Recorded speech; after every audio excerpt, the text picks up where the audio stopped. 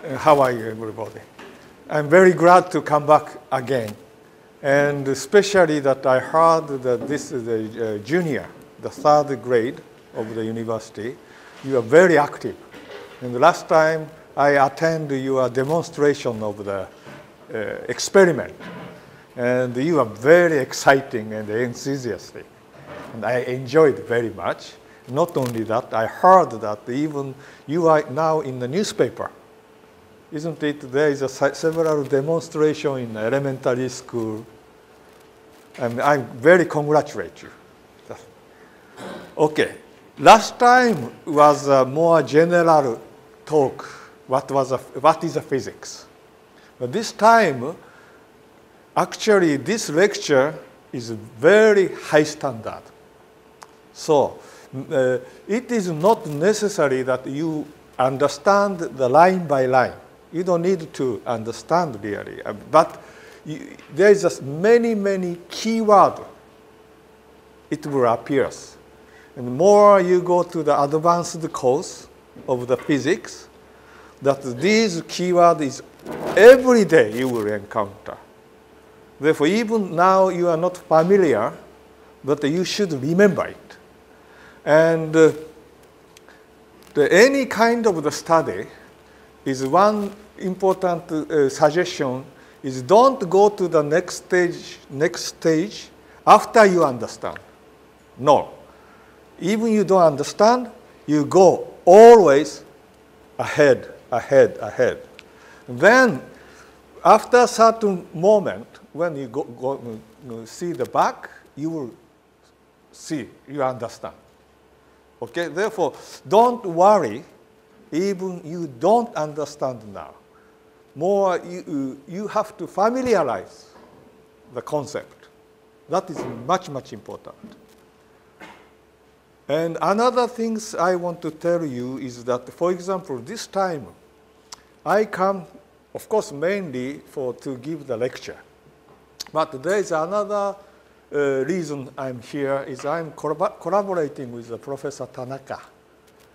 And actually, in these few days, say in 1 week, with Kanki Sensei, we are right now very exciting moment because we did a very big achievement of the research. So, I mean, you see that the Kanki Sensei told that he must give the lecture. Then I told to him, you don't have any time to give the lecture.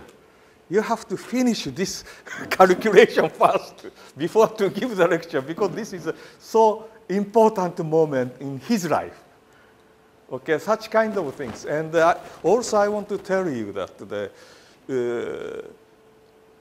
to achieve something in the research, that it is not necessary to go to the very big institute.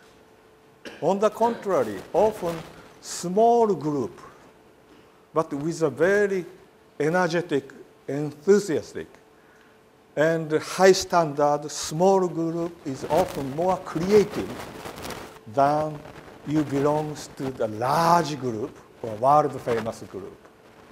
Often that large group, you know that because you are working in physics, so you must know that for the sample of the statistical sample, bigger the size, the fluctuation becomes smaller. But the creativity comes only from the fluctuation. So therefore, smaller size is better because there is so big fluctuation. Okay?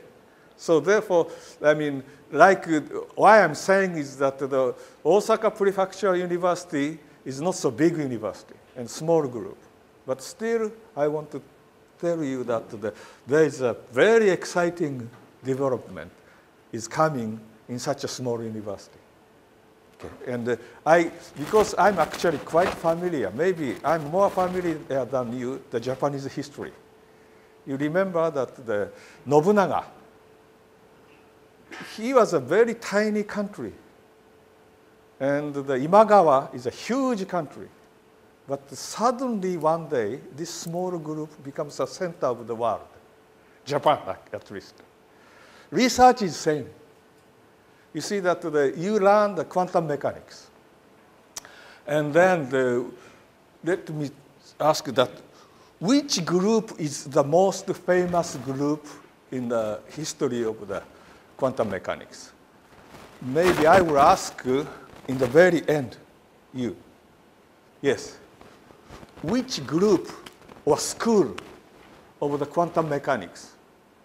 It was the most important group in the history.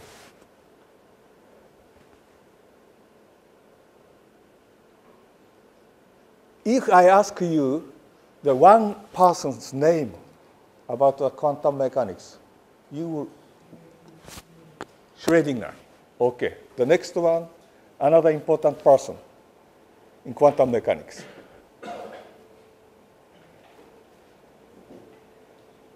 The name of the very important researcher, historically.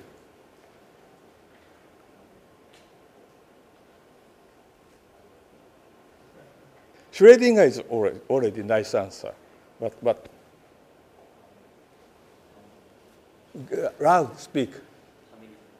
Hamilton. Hamilton is more concerning classical mechanics, and I will come immediately after that. Not Hamilton. No, okay, then how about you? Planck. Planck is very important, very, very important. Okay, but still not coming yet. Who another famous guy. You see, two name is very important name.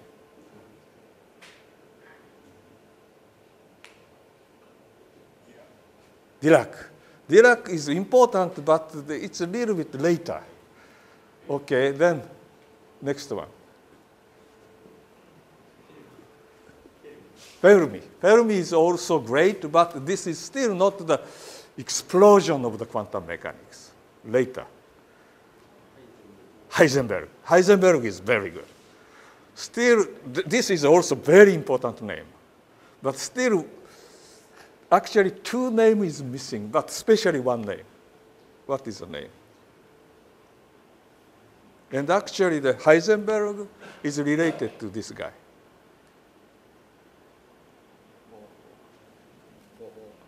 Bohr, Niels Bohr. Actually, that is the name, Niels Bohr. Because the Heisenberg was a student of the Niels Bohr. And I mean, there is one more great guy, maybe. I come back to the Niels Bohr, but can you tell another very important guy you cannot forget to talk about the quantum mechanics?